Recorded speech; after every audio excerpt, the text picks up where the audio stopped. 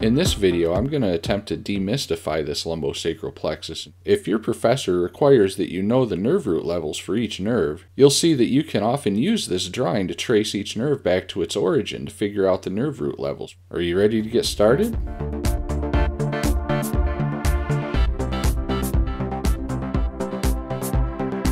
If you're required to know the nerve root levels, you can use this picture to help you remember the levels for each nerve. This first nerve, the Iliohypogastric Nerve, you can see it originates from T12 in L1.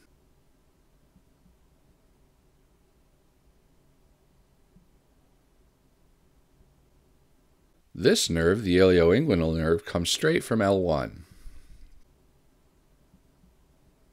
If we trace L1 to where it hooks up with L2, we have the genitofemoral nerve.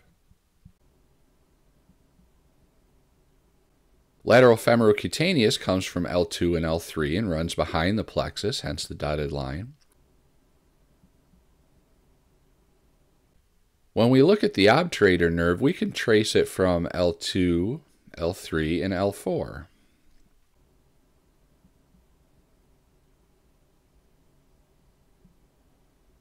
The femoral nerve also comes from L2, L3, and L4.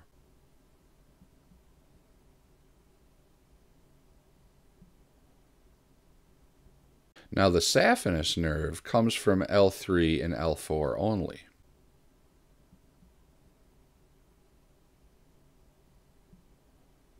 Down here, the superior gluteal nerve, it comes from L4, L5, and S1. We draw the slopes to indicate the direction the fibers are running toward the nerve that they're creating. The inferior gluteal nerve will come from L5, S1, and S2.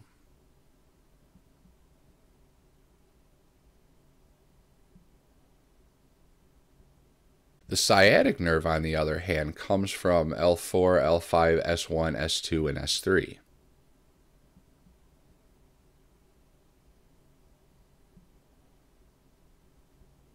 The tibial nerve, much like the sciatic nerve, comes from L4, L5, S1, S2, and S3.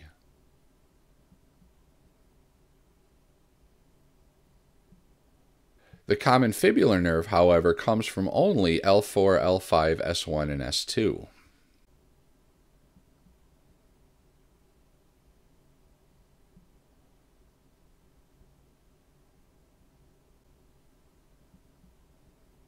The posterior femoral cutaneous nerve originates from S1, S2, and S3, as you can see.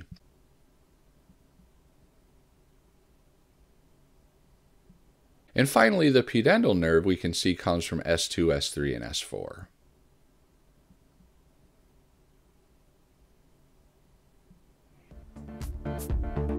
I hope you found this video helpful. If you did, please consider clicking like and subscribing to my channel. Don't forget to turn on notifications to get alerted to all my latest videos. For more helpful anatomy and physiology study resources, visit www.humanbodyhelp.com.